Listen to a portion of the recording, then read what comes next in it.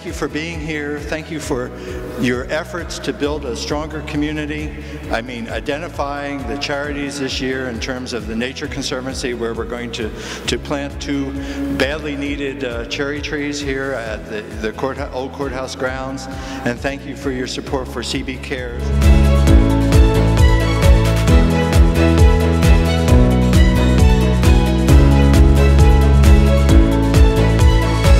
It's my pleasure to be here as part of the BAPS Charities event. I know you do a lot of great things for our community.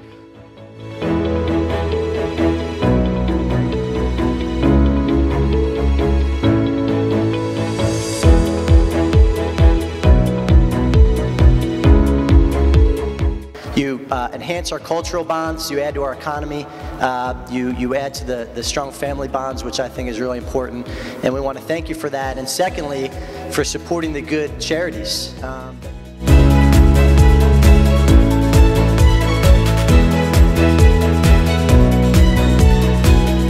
Thank you so much for everyone coming out today in celebration of trees, the environment, education, and the beloved community that all of us represent here.